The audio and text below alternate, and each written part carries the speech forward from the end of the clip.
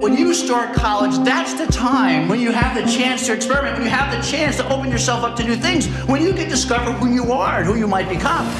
Tell me one thing. Yes. Is my daughter going to have a job and she's not going to come back home after it's done?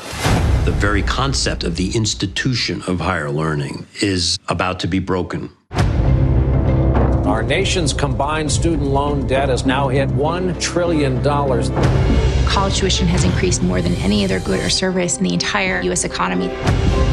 It's like a subprime mortgage broker that ripped you off. Original balances in the tens and $20,000s of dollars, ballooning up into hundreds of thousands of dollars. If I do ever have kids, my private loans will be directly passed to them, even if I die. It's a nightmare. The government will make $184 billion off our kids trying to get an education. Colleges have turned into these large businesses. It's a feeding frenzy to outbuild your rivals. It created a race. You've got to cater to out-of-state students who want to party. Some of our leading presidents can be quite shameless in the size of their compensation. The older generations that criticize the millennials grew up in a time when you could go to a state university and pay your way through with summer jobs. There's going to be a collapse. People just don't want to pay for it anymore.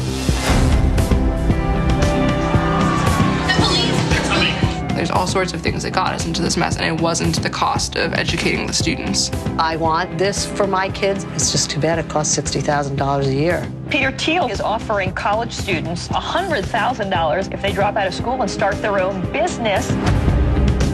If you didn't go to college, what would you do instead? When I went to school, there was no way to access the services that higher education provided. Now you can. I want to better myself. If I dropped out of Harvard, I'm back where I started. What kind of a society do we want to be? America has been all about critical thinking. There has to be a change coming.